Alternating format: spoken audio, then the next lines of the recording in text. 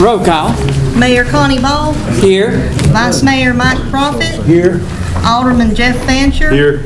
Alderman Roger Gribble. Here. Alderman Mike Hansel. Here. Alderman Bobby Knight. Here. City Attorney Terry Hurst. Here. City Administrator James Fincham. Here. Thank you, Tina. Before we start the meeting, some thank yous need to go out to some of our departments. Received a call this week from Tommy Bible at Jefferson Gas.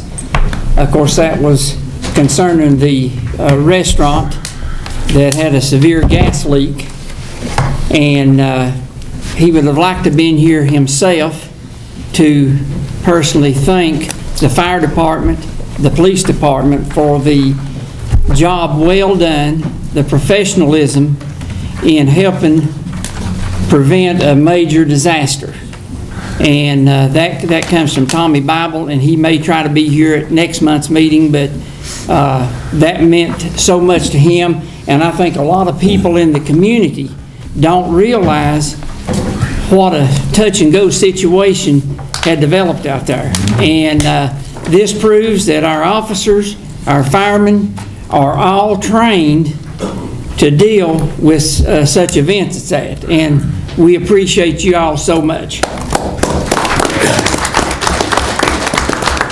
Our Newport Utilities was also mentioned in that group, the fire and police and the utility. There was also mentioned too. Appreciate all y'all did to get that thing under control. And the street department. Yeah. We had a great snow. I enjoyed it. I hope everyone did. Except for the street department. Except for the street department. But I have, in all my years, I have never seen the streets open up as quick as they did during this event. And that was one of the biggest snows we've had in several years. And the street department, I never went on a road anywhere, and I kind of rode around. There was not a road anywhere that hadn't been scraped and somehow treated to make traffic movable for most everyone. And street department, being y'all, are be commended for that. Have I left anybody out that anybody knows of? Okay, item 3 is the approval of the minutes for the meeting on December the 13th, 2016. Do we have a motion to approve as written? Motion to approve. Second. We have a motion and a second. Any discussion? All those in favor indicate by saying yes. Yes. Any opposed? I hear none. Before we get, there's no proclamations under 4. James, before I get to your report, the agenda went out a day or two earlier because of the inclement weather that was being forecast, and Newport Utilities was going to ask to be on the agenda, so I would like to get council to make a motion and a second and approve waiving the rules so that they can be placed as the last item on the new business. So moved. Second. Got a motion and a second. Any other questions or discussion? All those in favor indicate by saying yes. Yes. Opposed is no. I hear none. Okay, item 5, report from City Administrator James Fincham. Well, thank you, Mayor. If you'd kept talking, I wouldn't have had anything, because you got two of mine. I was trying to. Tommy Bible also contacted me and expressed his appreciation and bragged on all our people about what a good job they did, so I had that on here. And also I had the implementation plan for the broadband for NUB. The only other thing I have, you all had asked that we get the folks that did our roof to take a look at the grammar school roof. They have done that, and they have sent back a report. I've got it here. It's many pages long. You know, I didn't bring copies, but I'd be glad to get you a copy if you want it. But the number they came back with to do a roof, an encapsulated roof up there like they did here, with a 15-year warranty, it was $104,000, and with a 20-year warranty, it's $107,000. And so that's the report back that they made. All this has been sent to the grammar school, so they are aware of the findings and have a copy of it. And that's all I got. Big difference in what they priced it at versus getting another set of eyes on it. That's right. James, what's the status of the distillery down near the Hatfield and McCoy's? I've heard several rumors, but... Well, they're working. They're down there. They've been down there every day working. If you go inside, or when you can see, I've not been inside, but I've looked through the doors that are open, and you can see they're doing the framing in our framework, subdividing the building. But I couldn't tell you how far along they are with that. Mr. Barber, you can I'd heard... Okay, well, it's Mr. Graham, I saw him. Yeah, he's here. Won't you give an update real quick, if you don't mind, 'cause we talked to you before the meeting. I've had an opportunity to speak with several of you about what's been going on down there, but they've had some delays with some health issues with some of the other partners involved there, so that's one of the reasons we see what you see down there. But spoken to the investors and the group down here that you see on a daily basis. Both times over the last couple of weeks, they're getting back on track now, so we should have some updates pretty real soon. I've asked them after we meet this week to come in and the next meeting and give a brief update on where we're at. They are due for their annual progress report in April. I'll have to go back to April. So they'll be providing that progress report in that period. Where they're at right now, I think they just got approval from the state with their license to produce. They have just hired a master distiller for that facility. And then hopefully they'll be finishing up the interior and get started on the exterior here before too long. So it's delayed significantly since the last what they projected and hoped, but it looks like they're picking back up steam and moving forward. So hopefully they'll. Have we released our money yet, the $100,000 that we were to, the grant? Half. We've released half of it. Is their financial, do you know where their financial situation has changed in any way? Not at this point. And we'll be assuming that our discussions go well with Terry at the end of the week, we'll have options at that point to make sure everything's good, but they're still under contract with their provisions, and they'll have to abide by those. If they don't perform those, then they are obligated to pay back that money. Okay. Have they lost the name Hatfield and McCoy? At this point, no, they have not. Okay. There was a possibility of that happening at one point. Since then, they have indicated that is back restored. So hopefully that will continue, but we've asked them to verify that and writing and give assurances that they will continue. All right. Appreciate it. Yes, sir. Thank you, Lucas. Yep. Okay.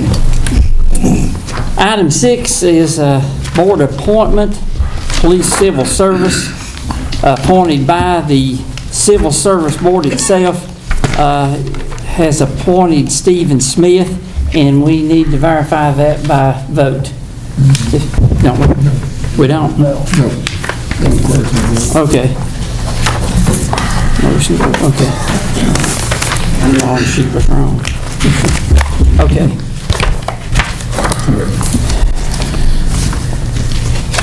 Item 7, report from Tanner Preservation Alliance. I don't have anything. Thanks, Carlene. Item 8, old business. Consideration of the first reading of ordinance 2016-12, amending the City of Newport Municipal Code Title 7 Fire Protection and Fireworks Chapter 3 Fire Codes, adopting the 2012 International Fire Code and the 2012 NFPA 101 Life Safety Code to the municipal code.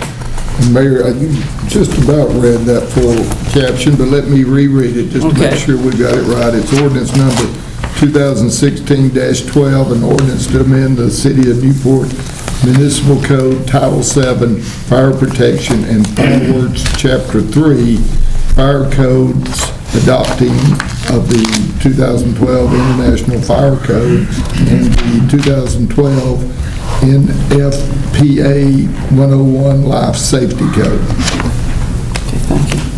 Do we have a motion to approve on the first reading? This would be the second reading. Second reading, Mayor. Well, my agenda says the first. We approved this last. This would be the second reading after we had the public hearing a few minutes ago, Mayor. Okay. I think the agenda says first, but the orange paper here says the second. So, Second reading. yeah, I make the motion to accept on the second reading. Second. Got a motion and a second. Any other discussion? All those in favor indicate by saying yes. Yes. Opposes no. I hear none. Thank you. Let's move to new business. Item A is consideration of resolution 2017-01 authorizing the City of Newport to apply for the Community Development Block Grant. This is just keeping in line with the timeline of the CDBG. The deadline's the end of February. We need to do this so that if we find a section of the downtown stormwater repairs that need to be made, that can be a good phase one that we can find funding for, so we're not just using straight tax dollars to fix it. This is what it is. Okay. Again, it doesn't commit us to anything unless we are awarded the grant, accept it, and then you all vote on the actual project that we do. Okay. Do we have a motion to approve the resolution? I make a motion. Do we have a second? Second. Any discussion? All those in favor indicate by saying yes. Yes. Opposes no. I hear none. Thank you, Tim. You're welcome. Thank you. Set the record straight on that first reading of the public hearing, since it was just for the record. Or is that necessary? Second I think it's necessary. Go ahead. Just to make sure the record is straight, when we had the public hearing, it was mentioned as the first reading. And in the agenda, it's mentioned on the vote as the first reading, but it's actually the second reading, just so we'll make sure we've got the record correct for that. Item B is discussion of audit for fiscal year 2015-16, Brown, Jake, and McDaniel. Frank? Thank you, Mayor. You're welcome. I think you all have an audit booklet in front of you that contains your government-wide and fund financial statements. We did complete that in December. It was filed with the Comptroller's Office during that time frame on a timely basis. It is quite a comprehensive document. It's about 120 pages long or so. It does contain all of the entities that are included in the city government, which does include the school system, its general purpose school fund, and its federal projects fund and its cafeteria fund. It also includes Newport Utilities as a departmental business enterprise of the city, both its electric department and its water and sewer department. So they're included in this report also. Includes separate financial statements for them, along with footnote disclosures related to them. But obviously, I think you all would be primarily concerned with the governmental funds of the city, which your major governmental fund is your general fund. You do have several other special revenue funds, capital projects fund, and so forth. So those are included in this report also. The table of contents does describe the contents in detail. I would point out just 3 or 4 things that I think would be of most concern to you. Starting on page 4 is the independent audit report. It's 3 pages long. It is a standard report. It does cover all the entities that I just described to you, as far as their financial activities from July 1st, 15 to June 30th, 16. If you look at that report, the first paragraph describes the entities that we're giving an opinion on. since the governmental entities has two sets of statements here, a government-wide statement and fund financial statements, which mirror your budget adoption type of statements. Those are listed here in the description of those entities that are considered the governmental activities, the business type activities, each major fund, and the remaining aggregate fund information along with the notes to the financial statements, and that makes up the basic financial statements of the city. It talks about management's responsibility in the second paragraph. It talks about the auditor's responsibility in the third, fourth, and fifth paragraph. I'll point out that we did audit under 3 levels of audit standards in doing this audit. We follow generally accepted audit standards here in the U.S. We follow government auditing standards as issued by the federal government. And because you had major programs and the federal expenditures in the city on a combined basis were over $750,000, we also did a single audit engagement related to your federal assistance programs. So those are included in this report also. On page 5 at the top is our opinions on all these documents. And we do state there that the financial statements present fairly in all material respects the financial position of the governmental activities, which is the schools and the city, the business type activities, which is Newport utilities, departments, each major fund, which in this case there's 2 major funds presented, the general fund of the city and the general purpose school fund of the schools, and the aggregate remaining information, which is all the other funds on a combined basis, and the respective budgetary comparisons for the general fund and the general purpose school fund. We did not have any modifications in any way to the financial statements, and they're fairly presented in all material respects, and this is a clean opinion on all the financial statements. The rest of the information does discuss the supplementary information, management's discussion analysis. There's a lot of trend information here related to pension plans, since both the city and the schools are participatory in the Tennessee Consolidated Retirement System, several plans.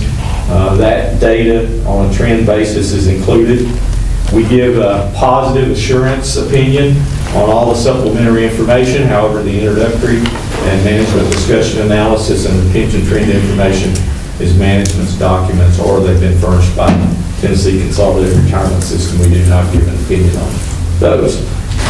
And lastly, on page 6, we tell the reader of the financial statements that there are 2 other reports that we've issued as auditors that are required under a governmental audit here in Tennessee, and that's a internal control report at both the financial statement level and on compliance, and also a second report that's required by the Newport guidance in the United States related to the major program activity that you received in federal expenditures. And we're telling the reader those exist. They need to read those to get a full picture of the audit engagement. So we've given a clean opinion. The management discussion analysis that follows has a lot of good information in it, some condensed tables. It's a good read for you all to look through and better understand the financial statements and the activities that occurred during the year. You all did have here in Newport, you had a good financial year this year. You had good growth in your fund balance, and you had good profitability in your utilities, and the school system operated within their acceptable range. Fund balance continues to grow to get you all really on solid footing that you were not in 3 years ago financially. You've had 2 good years of fund balance growth, and it's putting you in a position where your net fund balance position is getting to an acceptable level, and your cash flow position is greatly improved. And to keep you from having to take on tax anticipation notes that you've done for a long time, you've been able to avoid that. So I commend you, I commend your management and the board on taking the actions necessary to get yourself in a better financial position and greater financial stability. So I've got a lot of good things to say about your financial growth and your revenue and fund balance growth. You can go through the report on your own and you can see that. If you want to look at the general fund in particular, and I would encourage you to do that, you can find a budget versus actual analysis starting on page 34, and it goes for several pages, but you'll see line by line your budgetary revenues and your budgetary expenditures in the general fund, which is your major operating fund, and see the kind of growth that you had there. And kept expenses under control. They were very comparable, while you did make a lot of good improvements in your capital outlay area on equipment and needs in the city, kind of as you plan to over a 2 to 3 year period. Lastly, I would point to the reports in the back of this document. They start on page,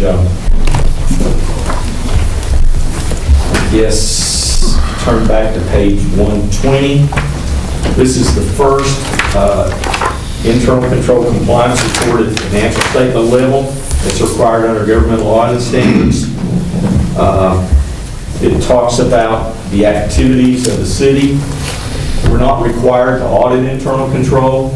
We are required to consider it in planning our audit engagement and the test of both procedures and substantive testing that we're going to perform. And in doing that, if we do determine that there are deficiencies, we are required to rank those and to communicate those as they exist as being either significant deficiencies or material weaknesses. Those definitions are in this report, and I'm happy to tell you that we did not have any findings this year. Last year we had 1 finding.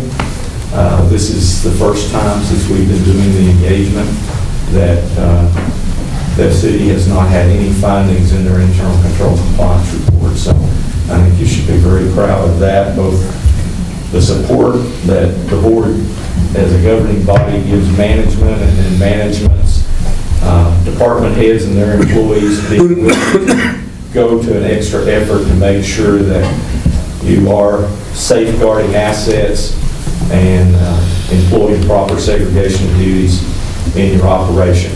So you've come a long way, really, in the last 3 years in that regard to where you were if you went back and looked at these reports 5, 10 years ago, when, frankly, there sometimes was 20 to 30 findings.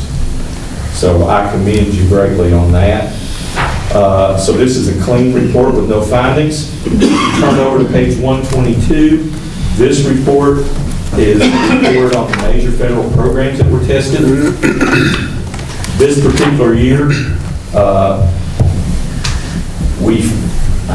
the threshold for major program and federal assistance for a single audit was $750,000. The city as a whole, including the utilities, the city and the schools, received about $2.8 million of federal funding. We tested approximately more than 40% of that as required. And in testing that, those programs and determining the programs that needed to be tested this year, the concentration level of those fell to Newport Utilities. Glenn's here tonight. We've already presented their report back in December, and they received a clean report also, as they have for several years. And we've not had any findings in quite a while at the school system. And in regard to their major programs we tested, which was some Appalachian Regional Commission grants related to the Grassy Fork area, and their community development block grant related to that particular area, we didn't have any findings or question cost related to their program dollars for their reports. So I'm sure they're proud of that, and you all should be too. On page 124, it describes the programs that we tested. In that schedule of findings and question cost, outlines the fact that we had no findings in either area or significant deficiencies. And finally, on page 125 here in Tennessee, the comptroller requires that you show how you disposed or did you dispose of prior year findings, and that page shows the 1 finding related to TCRS last year that was not repetitive in current year audit engagement, and just cleared up. So that's just an overview of the financial statements. And if you review these, if you have any questions, more than happy to be available. You can call me, email me, or whatever if you find any detailed questions you have that Tina and James can't answer for you. And I'll entertain any questions. Frank, I just want to thank you and commend you and your company. Worked with you for all these years. Y'all have done an excellent job, very professional. And above all, we thank you for having homegrown Haley with your company. It's a very excellent addition to your company, and we really appreciate her. Well, Haley does an excellent job. I'll brag on her. She's from here in Newport, obviously, but she's been with us quite a long time, and she's the in-charge fieldwork supervisor on this engagement and numerous other governmental engagements, not just here. She's also the in-charge fieldwork on Sevierville, Dandridge, White Pine, and some other cities that we do, because we do about 9 to 10 and about 8 electric systems. Well, this audit mirrors this council's intentions to make Newport a better place. And sometimes you have to make hard decisions, and they're to be commended. And Tina and James and his staff, the whole staff, especially those two, as far as keeping up with the financials of the city. It's wonderful. It's relaxing to know that our city is in good hands and very trustworthy to get to that point. Well, I mentioned this earlier, and I'll compliment them on this, and I told you all that this is an historical document. So this is passed already. You can see what the results are, but the information you get on a monthly basis, daily, weekly basis, that's important in decision making and being responsive, to your citizens' needs, and to know that you can better rely on that information, that it has integrity and carry weight in making decisions in your decision process and your deliberations. That's very important not only to you all, but for the function that you carry out for your citizens. So I commend them on that you can have that kind of reliability in the information you're currently getting. Frank, I'd just like to say that appreciate your findings, and in this case, no findings. A lot of people, we're 2 years into this thing, and we've had to make some tough decisions, but you commended us, and we're commending that group. I want to commend the citizens. They're the ones that had to bite the bullet for us, and a lot of people will base progress on maybe bricks and mortar, but this right here shows me that we're making some progress. If it wasn't for the citizens who put faith in us to make these crazy and tough decisions, I don't think we would be seeing this right now. So I think we're making progress. Still a lot of things to do, but this is a good start.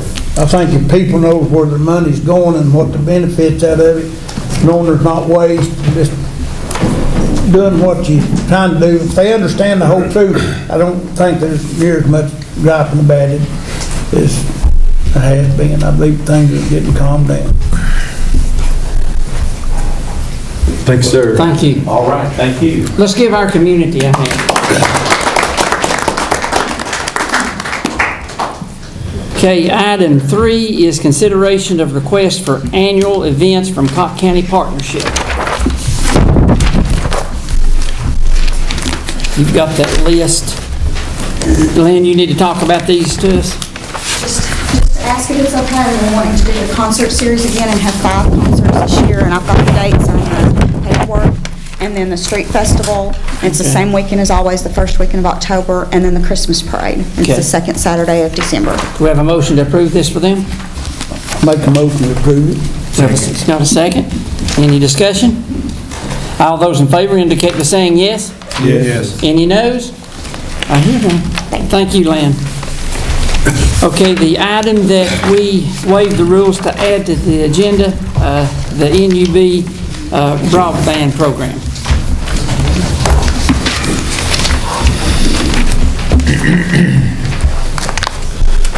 Thank you guys for suspending the rules today to let us get on the agenda. And I appreciate you guys taking the time to educate yourselves about the Smart Grid broadband program. So here's why I'm here tonight, to request approval for the following items, and they're grouped into one large approval. Approval of the electric smart grid / broadband implementation business plan next steps. Authority to apply for interim financing in the amount of $8.5 million plus interest, which will very likely be a callable bond or other type of interim financing vehicle that meets our requirements to bridge the gap until our rural utility system loan funds become available. And the authority to apply for USDA/RUS electric smart grid loans or other federal or state grants that are available, any and all. That's the end of the request. Okay. You did make the comment, I mean, that this doesn't come out of the consumers. This does not come out of the electric funds at all. Right. Doesn't affect the electric bills at all. I've been to 2 different workshops that they've had out there on this, and I think it's one of the things, if you go through, that make one of the biggest progress in our county, city and county, that's been made in for years. I mean, people talk about how far behind we are, but I think this will make a great big difference putting us up in the next century. Glenn, to expand on what he said there, I've attended one of those workshops. This is something that a select few in the state have, right? Bristol, yes. Chattanooga, and 14? About 14 counties in the state. And when you first talked about this, way back when, talking about the feasibility study, I went in with open ears and didn't really know what I was getting into as far as learning. But from the reports that this Magellan Advisors offered, and the possibilities of it, and I echo what Coach Prophet said. I don't think we know what the upside of this is. Of course, Magellan painted a pretty picture, and I think it's a realistic picture. And the numbers that they presented with, their percentages of people accepting the becoming their provider. Was on the low level, but for our future and our financial future, I commend your due diligence on this, and if the numbers back up what Magellan says, this is going to be something that's going to be a feather in Newport's hat for a long time, not only financially, but for the almighty jobs that could come with this. So I'm very impressed with your due diligence and your staff's due diligence as well. Thank you. Do we have a motion to approve for that? I'll make a motion. Second. Have a second. Any other questions or discussion? Well, Mayor, just for the record, I think it'd be good that you read exactly what we're approving, the 3 steps, so that that will be the form of the motion. Okay. Step 1 would be the approval of the electric smart grid broadband implementation business plan. Next steps.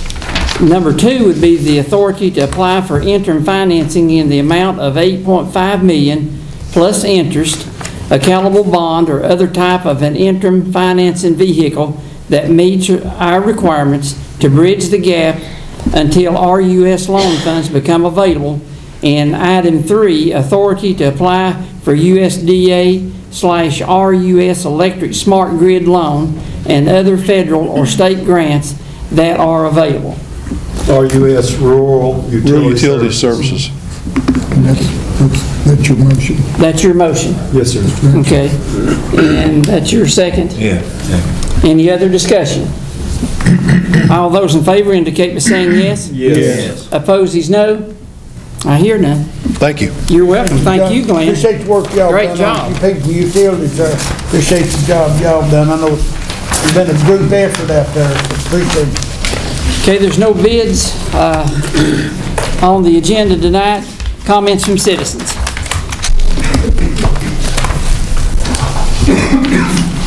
Don't see any. Do we have a motion to adjourn?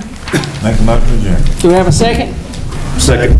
All those in favor indicate by saying yes. Yes. Anybody against it?